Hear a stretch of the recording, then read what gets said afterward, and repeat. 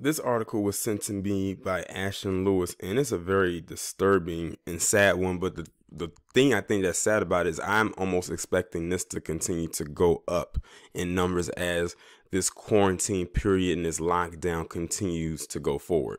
So in this picture, you see a girl by the name of Joviani Smith. She's 15 years old from Stockton, California, and she was found hanging inside of her home this past week. And the reason why they said that she committed suicide is because she was having trouble dealing with the lockdown. Basically, she was, as a teenager, she wasn't able to probably, see her friends, go to school, hang out, do the things that, a lot of teenagers would love to do. And the pressure was getting to her. And, cabin fever is one hell of a, what. And she just they found her hanging in her room. But I'm going to go ahead and read this article coming from facetofaceafrica.com. A teenage girl in California died by suicide after reportedly struggling to cope with the state's stay-at-home orders amid the virus outbreak. 15-year-old Joviani Smith from Stockton was found dead inside her home after she hanged herself last week. Her mother, Danielle Hunt, said that Smith did not leave any note behind explaining her death. Hunt, however, believes that her daughter had trouble dealing with the ongoing virus lockdown. "We can't think that our kids are okay just because. I felt that I was doing all that I could as a parent to leave the communication open."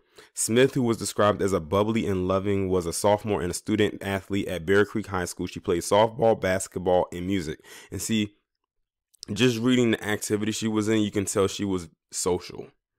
So she probably missed all of that activity and missed being around her friends. And it got to her that she couldn't do those activities. She couldn't be around her friends. It's a thing where, okay, you can talk to them over FaceTime or Instagram Live. That we can have some kind of face-to-face contact. But it's not the same as physically being there in front of them and also engaging in the activities in which y'all love to enjoy on a daily basis. A coach at Smith's school told Recording that the cause of death reportedly was due to the stresses and pressure from coping with the self-isolation caused by the pandemic.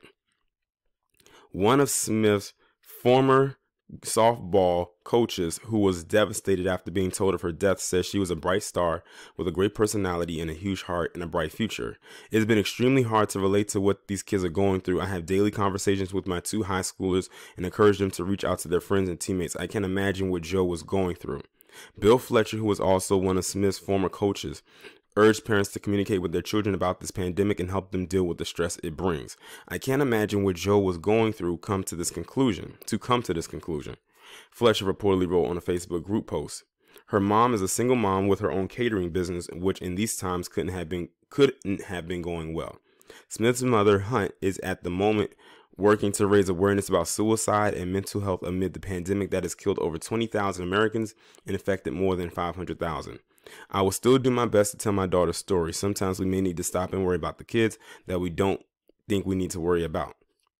In California, more than 600 people have died from the virus, with around 20,000 infected. Its governor created mandatory stay-at-home orders on March 19th, and the state's virus website say these orders will continue until further notice.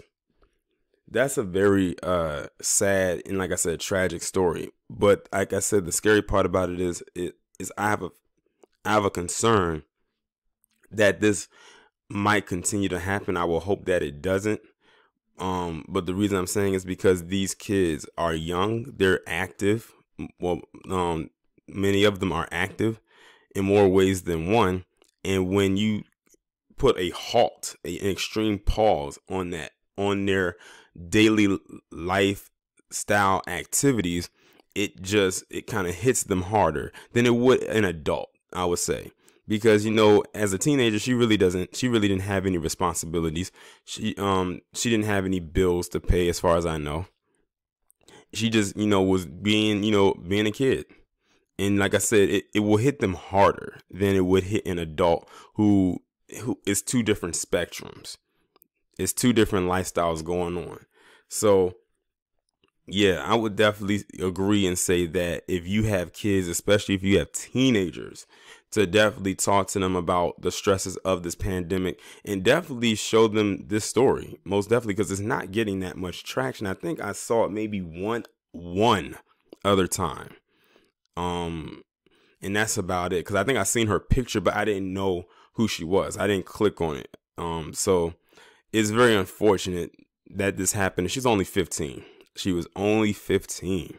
Like, she didn't even get a chance to get out of her teen years or experience the other parts of her teenage life or even going into adulthood. It was that much for her. It was too much pressure. And I have a feeling that it's many more teenagers out there that feel the same exact way. But I hope they don't go to these extremes. But definitely rest in peace to this girl. My condolences to her mother and to her friends and to her teachers and anybody else that knows her. And now that she's gone, you know, with the social distancing thing in place and not having more than 10 people in the room at a time, I don't know how the funeral arrangements would be, because I think right now you have to do it digitally. Like, they'll have the funeral there, but you have to watch it. Unless you're probably like immediate family or something like that, you would have to watch it over some type of private stream or something like that. I'm sure they'll let her. I'm almost certain they'll let the mother be in the room, but it's crazy. Y'all let me know what y'all think about this down in the comments. Like, share, subscribe. Make sure you follow me on Twitter if you haven't done so already. Have your notifications turned on, and I'll talk to you in the next one.